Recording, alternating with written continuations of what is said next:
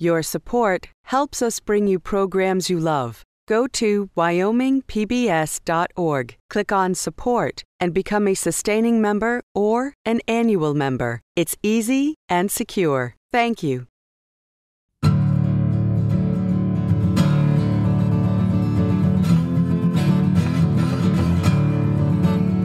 As far as furniture goes, Thomas Molesworth was the king of Western furniture. He was a genius. His designs were awesome. He captured something about Wyoming.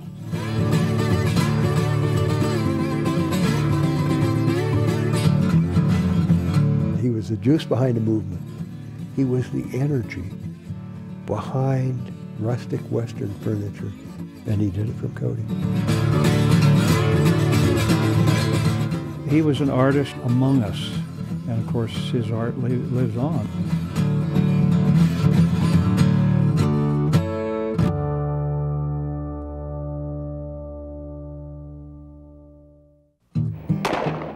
Driving down the road out west, and the wheels are singing a song about how Wyoming's just a little old town with streets extremely long. Down the road, another main street, never the same street. Last chance road, back gate closed, wheels won't turn. Well, you got your feet down another main street.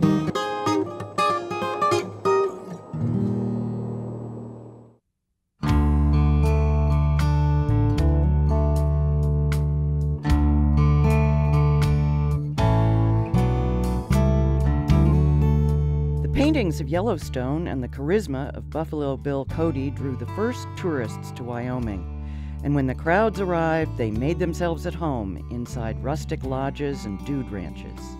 The most remarkable outposts were Buffalo Bill's Pahashka Teepee and the man-made wonders of Yellowstone National Park.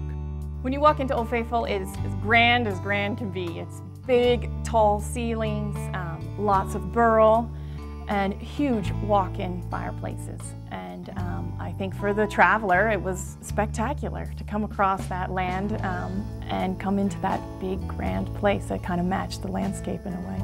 From the turn of the century on, the rugged outdoor West was rapidly settled by a wave of visitors and transplants. But the newly constructed interior West, the spaces created within the state's growing number of lodges and ranches, had yet to be fully explored. Pioneering these roomscapes would require a blend of cowboy moxie and art school sophistication, and Thomas Molesworth arrived in Cody with both. Molesworth would become the Buffalo Bill of furniture, a visionary who brought the Wild West inside. He came up with an entire look. He put all this stuff together to come up with the Molesworth look, which no one ever has done before or since. He's kind of the grandfather. So my take on it is he did a good job, and it's lasted.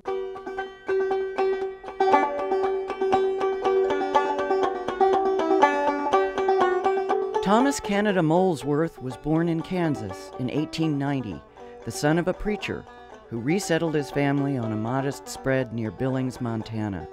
From an early age, Molesworth let the rugged surroundings fuel his creativity. He had an appreciation and a skill for art, a talent for art. So he was basically an artist.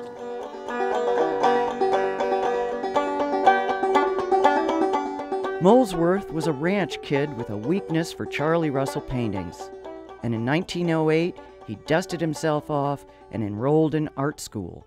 He had immersed himself in the Chicago Institute of Arts. And for those that don't know, Chicago Institute of Arts at the time was probably the leader in the nation in decorative arts. So it really was that incubator for taste and refinement, but it was also opportunity for him to learn to draw and paint and do other things as well. So it was, I suppose, a golden opportunity. Molesworth thrived in Chicago, but his time at the Art Institute was cut short. His father suffered some financial reverses, and I think that what brought him back to Montana. So Molesworth his father told him to come home from school, that he wouldn't be another Charlie Russell. Molesworth took a job at Rowe Furniture in Billings. There he examined the construction of all kinds of interior fixtures, from the store-bought to the early rustic. Most of the local log builders would build the cabins in the summer, and then they would close the cabin up, get the roof finished, and then in the winter they would build the furniture. And I think a lot of the furniture that was done out here in the West was just pieces of pine just nailed together that was usable but not comfortable, and it didn't look great. And I think he just saw a need for something that was really beautiful, really comfortable. And then in 1930 we moved to Cody, and he started Shoshone Furniture Company. And of course, nobody had any money in the 30s to buy furniture, so he started the craft of making ranch-type furniture. I think it was an opportunity for him to not work for someone else, and that was important to him. There were artists here. It was a logical place to begin a furniture business, and it was a logical place to become incredibly creative.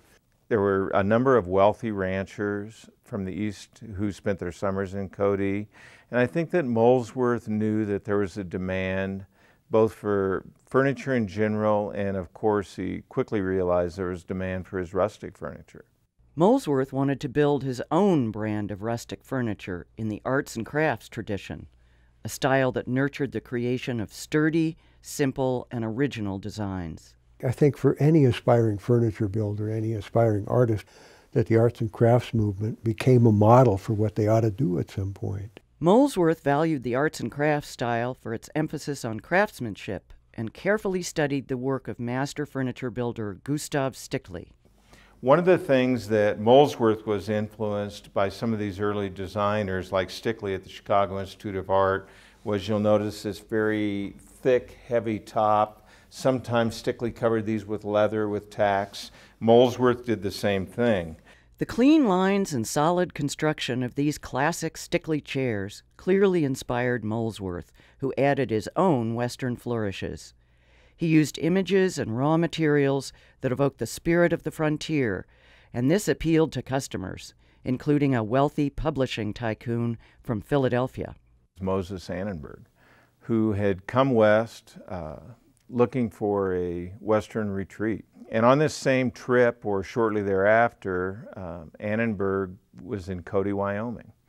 And he saw a couple pieces of rustic furniture in the window of Tom Molesworth Furniture Store, and walked in and placed a huge order. The Annenberg Ranch, I don't know the square footage, but would have been on a similar, not as big as Old Faithful, but that kind of scale, that kind of wanting to impress in a grand style.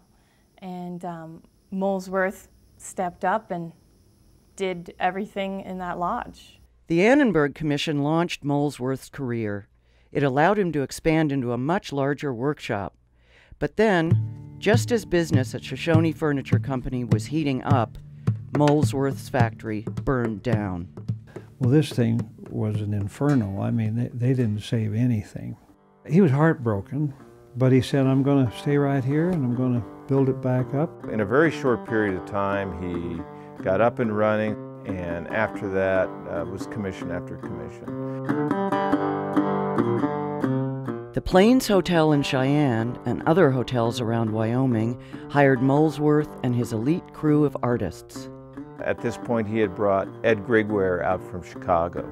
And Ed was a already pretty established artist. And what he did for Molesworth was take the furniture to the next level. Grigware produced iconic poster art for government projects. And in Molesworth's shop, he applied his skills as a silhouette artist. Man, oh man, when they got together and looked at an empty room, their eyeballs lit up. They'd say, here's what we can do here. Molesworth combined brightly colored leather with Chamayo weavings, Navajo rugs, and knobby pine burls, like those used in the Old Faithful Inn. Those burls generally grow above 9,000 feet high on very steep slopes. And they're very hard to bring them out of the mountains. I've even heard people bringing them out of the mountains on pack horses. From horseback to the workshop, it was the Molesworth way, and those burls would allow Shoshone Furniture to create the club chair.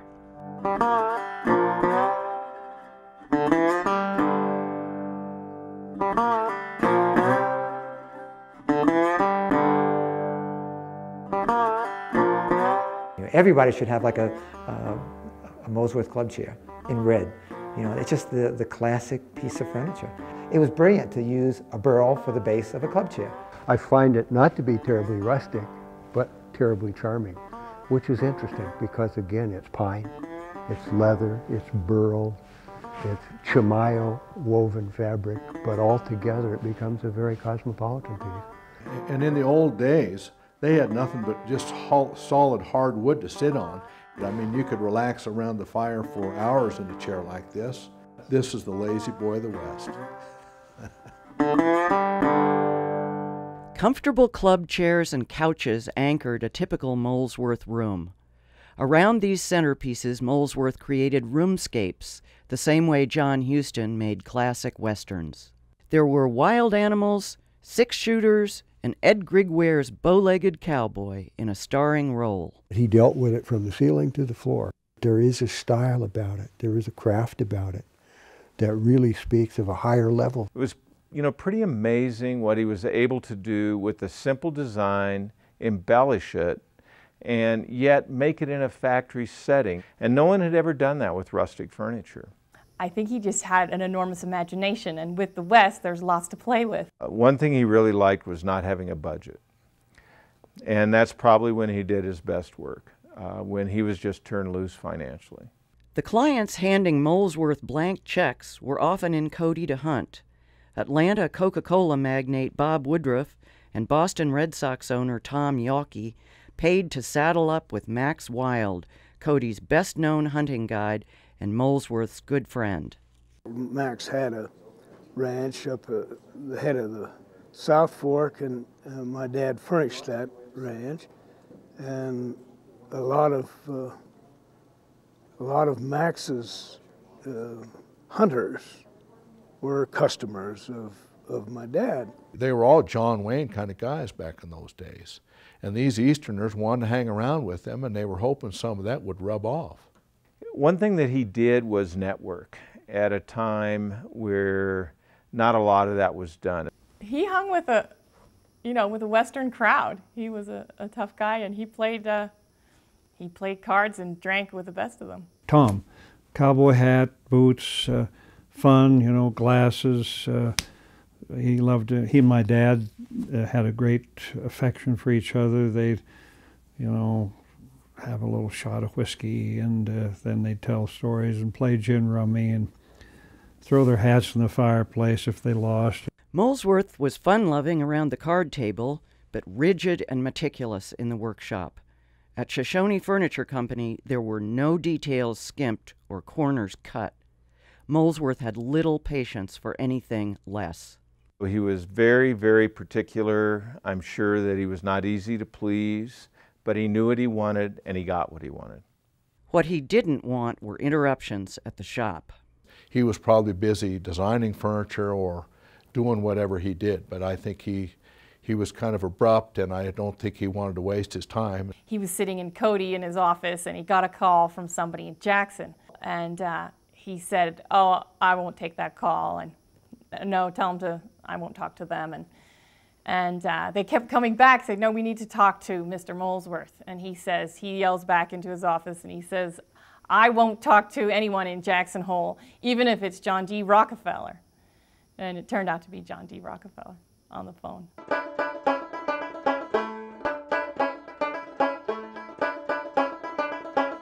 Molesworth did the Rockefeller Commission and others in Jackson, including the Wart Hotel.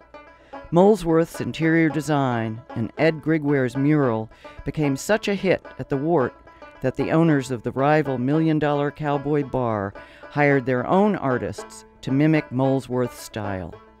It wasn't the first time, or the last, that success attracted copycats. Several of the people that he hired ended up being big competition. And they left Molesworth and went into competition, making his style of furniture. This led to a falling out with Paul and Don Hindman, who who broke away and founded Wyoming Furniture Company. Then, when a commission came up for the Noble Hotel in Lander, the Hindmans underbid their old boss. Tom Molesworth probably never forgave them for doing that. For some, the best revenge is living well. For Wyoming furniture makers, it's the undeniable ability to create a better product. You can see the progression of his talent and refinement of his work. Into the 1940s and 50s, Shoshone Furniture continued its successful run as the Molesworth look proved irresistible to customers searching for ways to accentuate their Wild West fantasies. I think most people, when they thought of visiting the West, thought about, hey, let's go out west and have some fun. And so he wanted to make his furniture fun. I think that his work is probably best expressed as whimsy. Molesworth played to that kid in you, I think. Were the kids that grew up playing cowboys and Indians. There were people who were spending their summer or a weekend at their ranch. They were riding horses, they were playing cowboy, and what a perfect way to end the evening, sitting back in a chair with antlers around your ears.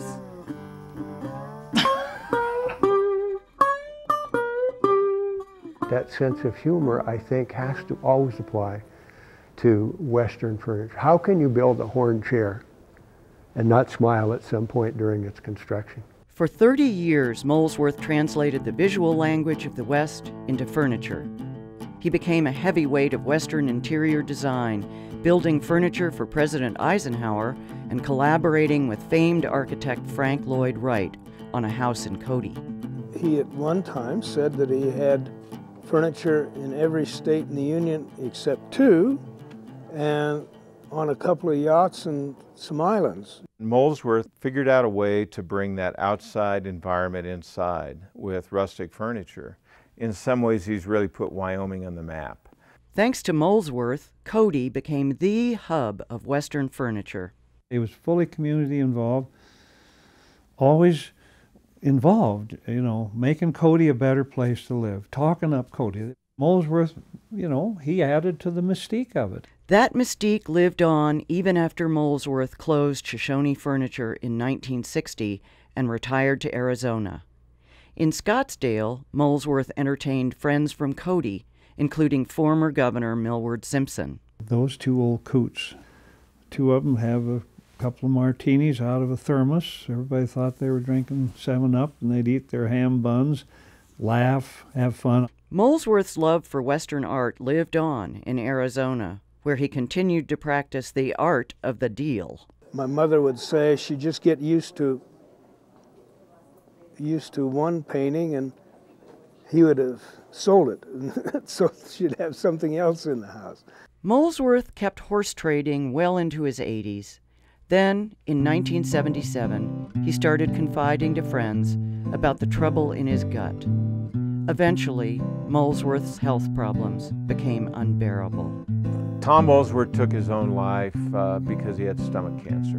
And that was not unusual at that time to take Colt 45 medicine. He wasn't the first guy in the West that put himself out of misery. I think there was an old saying that, do for yourself what you do for your horse.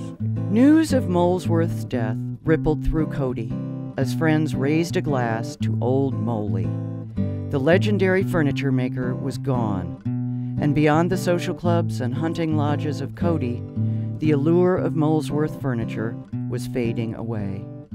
And so a lot of that stuff fell out of favor, and I'm sure a lot of it was hauled to the dump or chopped up for firewood, who knows. Because Shoshone Furniture Company was so prolific, lots of Molesworth furniture survived into the 1980s. Meanwhile, craftsmen like Paul Hindman carried on the tradition Molesworth started, even as demand for Cody furniture dipped. The Molesworth look continued its ride off into the sunset until 1989, when the Cody style was spurred back to life, thanks in part to an exhibition at the Buffalo Bill Historical Center. It wasn't until this exhibition hit the floor that the whole story of Molesworth began to unfold. They had realized that, this guy's an icon. The exhibit reintroduced Molesworth to the world, and Jackson antique dealer Terry Winchell went in search of authentic collections to supply a new breed of Molesworth customer. I believe Western culture is cyclical, and people come back around and get excited about the West. And at the time that Terry uncovered his first Molesworth, the West was hot. And there was Dances with Wolves, and stockbrokers were wearing their bolo ties to work, and fashion models wearing boots on the runway. And Terry uncovered Molesworth, and people were excited to see something Western. The timing was right. Everybody was becoming interested in the West again. I think all of us 50-somethings were living out our fantasies, and it just started as a whirlwind.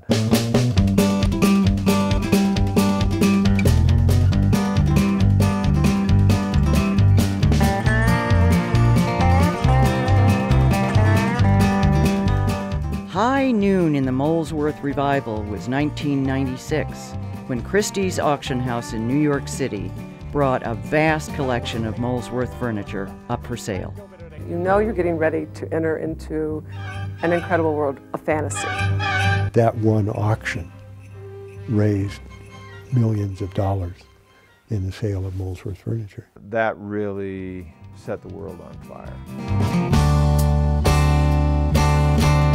After the auction, my phone started ringing, and I bought some of the greatest collections within the next 5 years after that auction. This passion for Molesworth has taken him all over the country, and he has discovered more Molesworth than anyone. I would either get in my pickup or the larger truck we have, or on an airplane, depending where the furniture was at. Today, Winchell remains a one-man antiques roadshow. Well, I have something out here in the garage I'd like to show you that I just brought back. Winchell authored a book about Molesworth, and his Fighting Bear Antiques serves buyers who pay $35,000 for club chairs Molesworth sold for $300.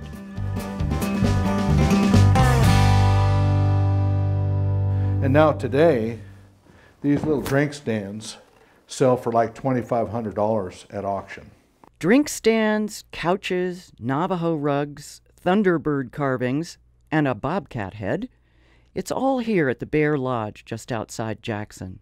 This private residence, built in the style of the Old Faithful Inn, is home to the largest single collection of Molesworth furniture.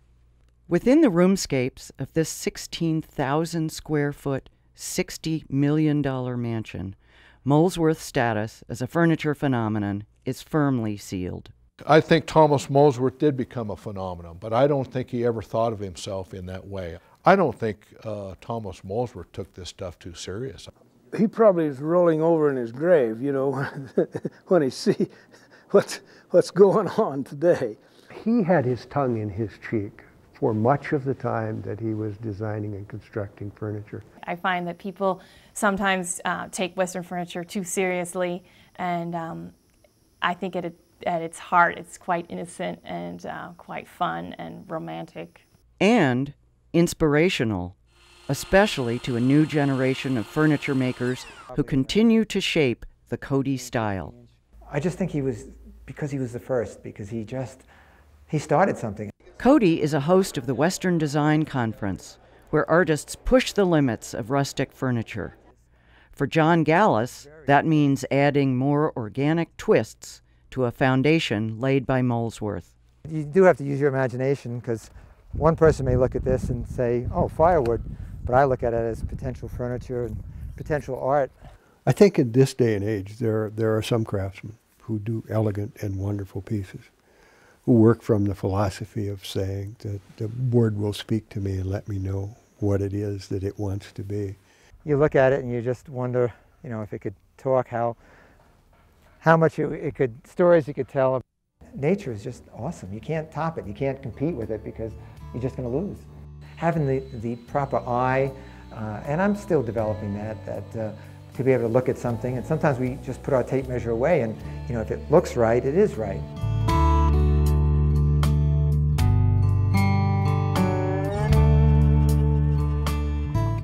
Doing Western furniture right.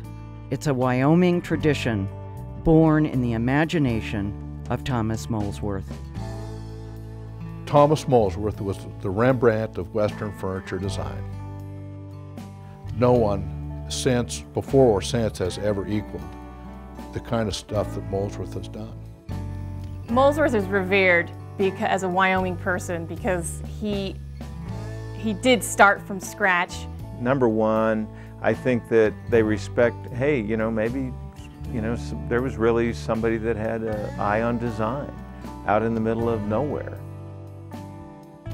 It's a design that will never lose its appeal, and it really is a design that speaks to Wyoming.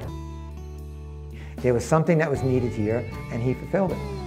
He was able to interpret Wyoming and make something that was truly from here. Buffalo Bill has often been said to bring the West to the world. I suspect at many levels Molesworth was able to bring a similar West to living rooms across the nation. So he would say, well, maybe it was all worthwhile after all. He would be pleased with that. He'd be pleased to see that it's being carried on in Cody. There will never be another Thomas Molesworth.